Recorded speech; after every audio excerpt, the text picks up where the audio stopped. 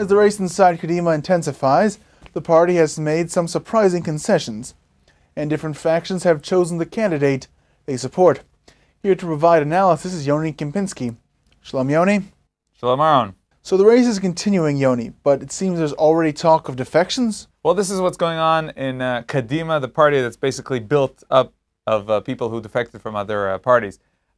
What's happening there is the following. The possible beginning of what many of the Kadima critics have been saying from the beginning, the potential breakdown of the party.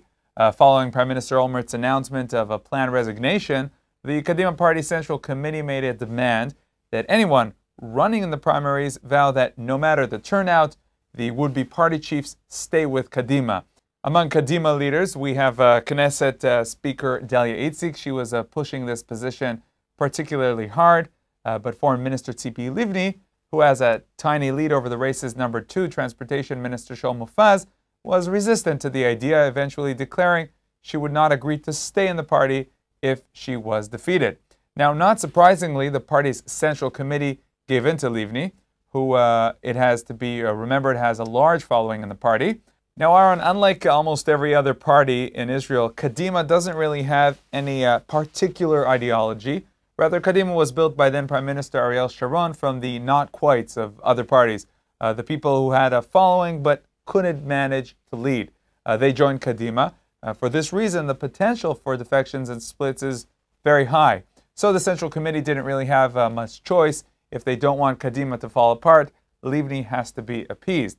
And there is still a serious danger that after the elections, the losers might storm out. If that takes place, Israel's ruling party today might become a third party after the elections. Now, isn't Livni afraid that her position might draw even more strength from her to Shaul Mofaz? For Livni, that might be a serious danger, as the wind seems to be blowing in Mofaz's direction, with Livni's once formidable lead reduced to almost nothing. But the foreign minister's campaign has been trying to argue that MK Livni's refusal to swear loyalty to the party is actually an expression of Livni's loyalty to the ideals of Kadima.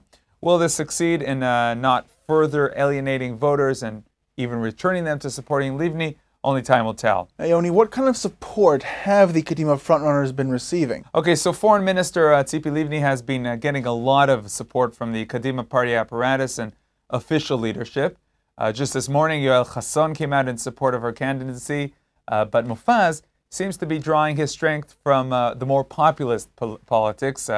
30 mayors are planning to attend the opening of Mofaz's campaign this evening. Nothing similar was in evidence when Livni announced her candidacy.